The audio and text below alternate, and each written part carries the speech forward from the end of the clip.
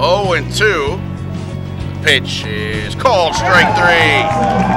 There's our hearty strikeout batter. Murphy brings it home, and it's ripped into left field. Hoyleman's second hit of the day, and an RBI to put the Chiefs on top. RBI number 28.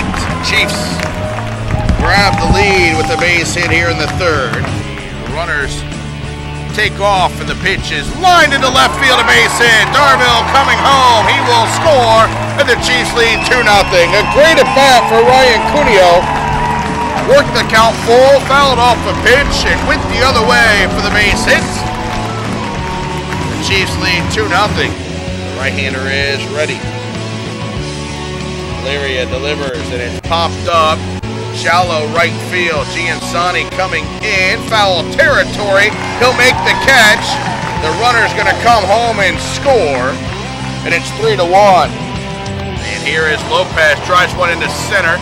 Shipman backpedaling. He'll make the catch. Cabezas coming home. The throw goes into third. Sacrifice fly makes it 4-1. Lopez with RBI number 9 on the season as Cabezas scores. That's a 4-1 Chiefs lead. 2-2, 2 outs. Pitch on the way is a curveball, cold strike 3.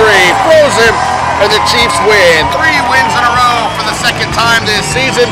Lorick gets the save. The Bees get 2 runs on 3 hits in the ninth, but they leave the bases loaded, and the Chiefs win the ball game 5-3.